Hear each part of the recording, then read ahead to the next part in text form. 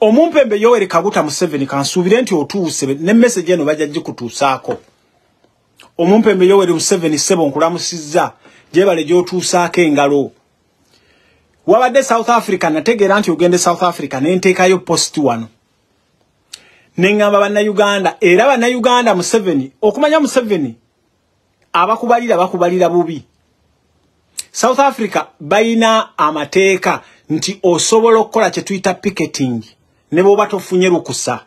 Naye Museveni bw'oba wali ogenda ku official visit lwaki wagamba nti osooka Galaga Conventional Center ng'ate wasookerera ku Union Building? Kakati Museveni bwe yali South Africa mwena mwawulira ebigambo bye yayogera. So I'm glad that you have got together the businesses of Uganda and the businesses of South Africa. Of course, South Africa had more entrepreneurs who had capital. The ones of Uganda are also coming up, but I'm not sure that there are so many. What I hear are the Sangomas, the ones who come here in South Africa.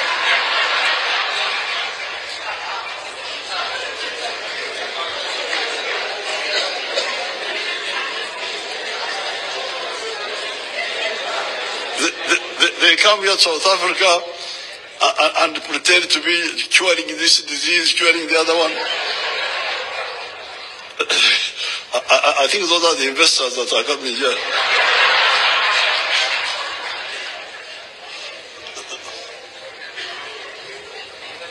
Now,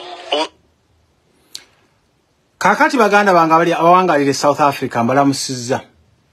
Okusooka mwami Museveni wano olagira ddala nti wayiika Windows. Museveni yasooka n'abagamba nti gurupu ya Kyagulanyi nja kugimalaho. Mwabali awo nga musirika, mwabali awo muli eyo temufaayo ne bwe tubagamba musharinge video zaffe temuzikola. Kati bwe yabadde South Africa yamatizizza Cyril Ramaphosa n'amugamba kubanga ola alongo nasooka wano n'enkibagamba. Nabagamba mu abaana abali Saudi Arabia, mu abaana abali mbiyumba bwe twagulangawo WhatsApp group nga tuli ne Segirinya wano. Era bwe mbatunulira wano abagamba nze bwe nzija ne posting ekigambo ku Segirinya. Nenda bawana abanvuma ne mbatunulira ne ngamba laba embwa zino. Nabagamba Museveni ayina bambega ne mu muyumba. Bo babawa emirimu emituufu. Ayina bambega buli every WhatsApp group. Ayina bambege South Africa abakola obwa Sangoma. Kakati mwe baganda banga bawangalire South Africa. Njagala kino mukiwulirize bulungi. Museveni yabagamba nti grupu ya mwajja kugimalawo. Era kino kiddayo n'Oweekitiibwa President Robert Kyagulanyi Ssentamu.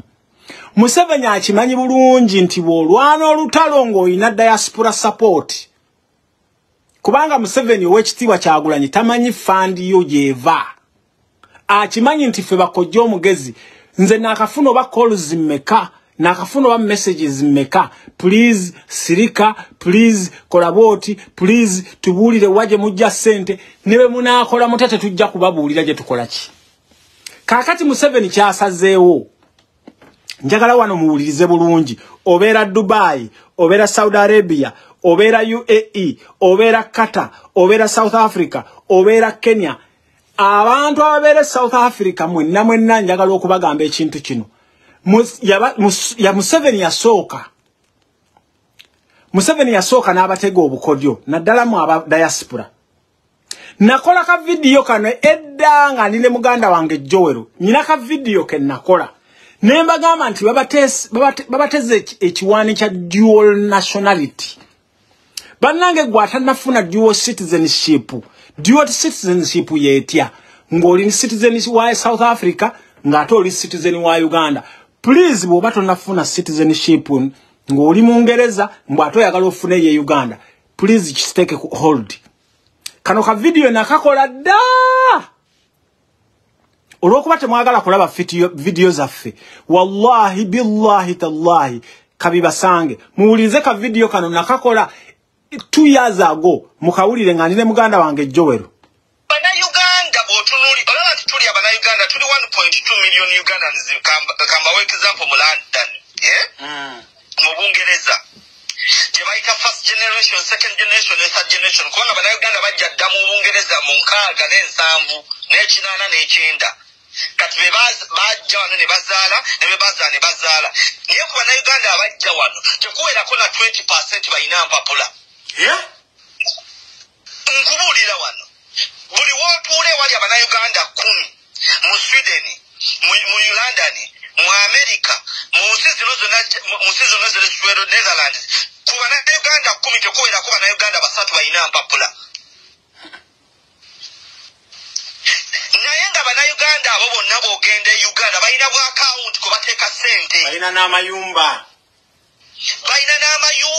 ge bazimbye balina n'ebyapa by'amataka bye bazimbye kati Museveni yasooka n'abakola ekintu kimu kambaddize ngenda baletera ekyo kye bayita dual citizenship era nze nafuna obuzibu mu London lwa nsonga ebintu bye mwogerako nabiraba 2014 bino bye mwogerako ebya sente babireetera mu tteeka erye bayita dual citizenship act nga ligamba litya ligamba nti omunauganda yenna yadinawusinga obunauganda n'afuna obunauganda obutuze bw'ensi yonna bw'alidde Uganda n'asaba Uganda okumuddira obutuuze n'emuwa certificate of dual citizenship nadda mu nsi ya Bungereza ne bamuwa kye bayita right of abode kuba bw'omala ofuna dual citizenship ate okomawo e Bungereza n'obagamba nazzemu n'ensaba Uganda ne bakuwa kye bayita right of abode takkirizibwenga kubeera na Mailoland takkirizibwenga ku owuninga ki muwulira osobola owuninga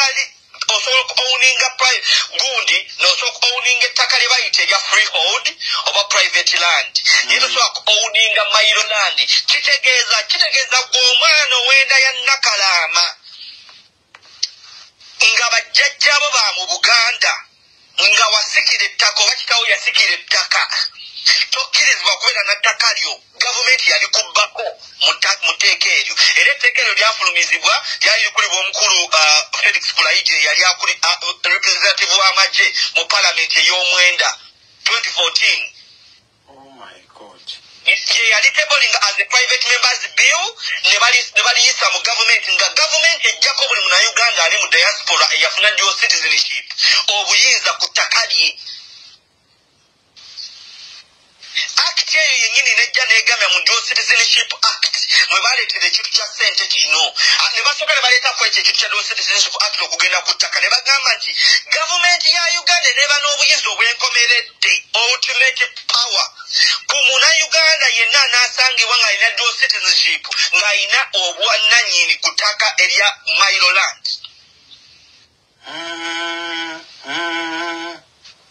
mu subsection wansi ne bongerayo ne bagamba nti omunauganda yenna ayina azudde nti waliwo omunauganda ayina dual citizenship ng'ayina Mailoland oba property waddembe okugenda ku property eyo nga talina ssente zasasudde oli munauganda ayina dual citizenship era kati mwabalina obutaka mwabalina obuyumba nga mubeera mu diaspora bagenda kutandika oba profilinga bakuzuule nti oyina akataka bakuzuule nti oyina akayumba ojja genda okulaba omuvandimu agenda akugamba embwa eyo ennyumba njagala ajja gitwala tugenze maaso ebyo binaabeera by'oyo munauganda abivaketize nti katugambe munnamagye ali Uganda n'amanya nti kojja mugezi oyina ettaka lyo liri Ntebe liri ku Mailoland bw'ajja mu nnyumba yo ng'olina dual citizenship n'agamba eno ennyumba yange gavumenti yamuwa obuyinza obutwala ennyumba eyo nga takusasudde wadde n'ennusu we baleetera Land Amendment Bill Act ya 2016 egamba nti omusenze bw'anaabeera ku ttaka lyo n'alimalako emyaka 5 oba wamuterese kale kati awo njagadde okubawa flashback kati mwe baganda bange abawangalira mu diaspora naddala mmwe abawangalira mu South Africa embeera tegenda kubeera nga bweri babeetooloola mwenna babamanyi bye mukola kati Museveni okuvaayo n'abagamba nti muli bassangoma waliwo abantu ababadde bekweka mu busawo abakoze ebikolobero abakubye kyampene abakudde ebiwaani, abajjeemu embuto, bakoze ebikolobero bingi. Kati kye bagenda okubakola bagenda kubatikka omu ku omu.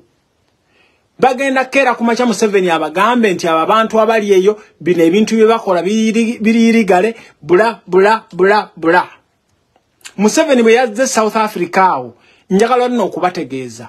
Museveni bw'aba atambula n'abantu be batuuka ku Oliver Tambo airport. Amigugu egyabwe tebagikola ki? Tebagichekinga because giyita mu VIP. Omo obutwa simanya biki byonna mu biyita. Baganda nga abali South Africa, life is not going to be normal as you think. Kino njagala okukibategeeza, kino njagala okukibagamba. Kati awo tuvuddeyo South Africa nzizemu abawangalire Dubai eddeira. Abantu abali Dubai eddeira mulaba abantu abawagira NRM. As I'm talking to you kano kajjajja ichuli kali awo. Mukawadde audience. Temumanyi jjajja ichuli ani ya mufandinzo okujjaawo. Era temumanyi kiki kye yazze okukola. Nkiddamu temumanyi